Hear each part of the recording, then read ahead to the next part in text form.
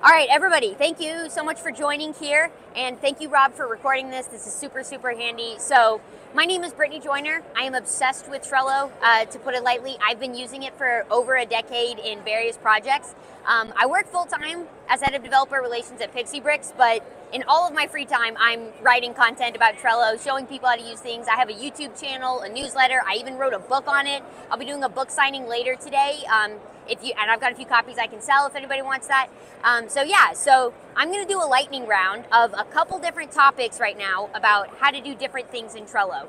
And my very first one, I'm talking about handling emails in Trello. And so I'm going to bring up this board and show you how I like to handle emails in Trello.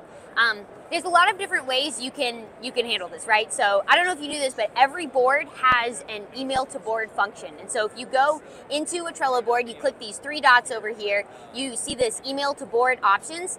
This is a specific URL it's an email address that if you forward an email to that, it's going to create a card on this board.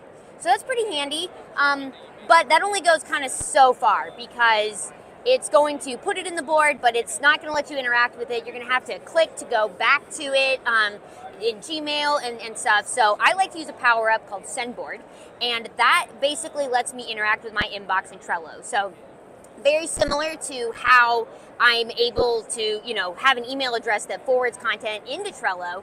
Sendboard does the same thing. So I have like a inbox at Brit that lets me get content here into my Trello board, and it creates a card for each of those emails. So you can see this is kind of my inbox. Everything comes in and goes through here. And let's say, someone has asked me a question. Well, I can view those emails without having to go into Gmail, and I can actually respond right from here. And I've got all of my things that I usually would have in Gmail where I'm, adding images or whatever I want to do. I can even access saved replies if I have like templates and stuff, which is helpful to be like, hey, I answered your question. If you found this helpful, do you want to sign up for my newsletter or things like that?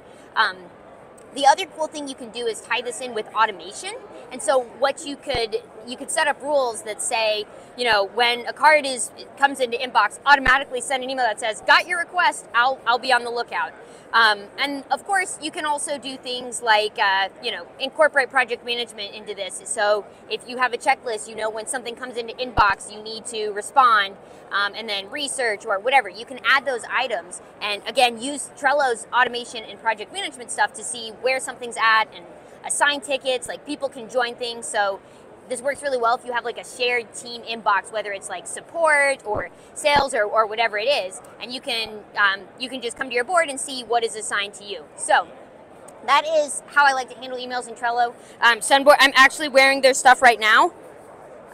They've decked me out for the conference, so so that's a great way. And they have a really generous free plan. There's different tiers of it, but honestly, their free plan is pretty generous, and so you can do a lot with that.